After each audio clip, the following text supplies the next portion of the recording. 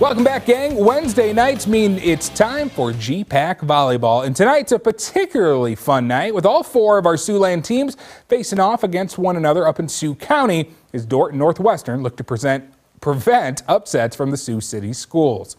Starting at Dordt, the defenders looking to snap a four-game skid, hosting Morningside. First set, Megan Ressler, one of her 45 assists to Jesse Franken for an early two-point Dordt advantage.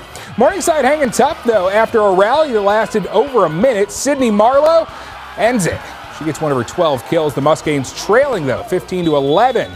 Defenders closing the set strong. Ressler to Franken again. Big right hand there. And we head to set point, and it's going to be Daniel Van Voort bringing the hammer. Defenders get off the funk. They get a win in 4. In Orange City now, Northwestern coming off back-to-back top 15 wins, hosting Briar Cliff. Chargers hoping to play spoilers. Second set after the Raiders took the first, McKay Vanthal the point off the kill. Northwestern up double digits.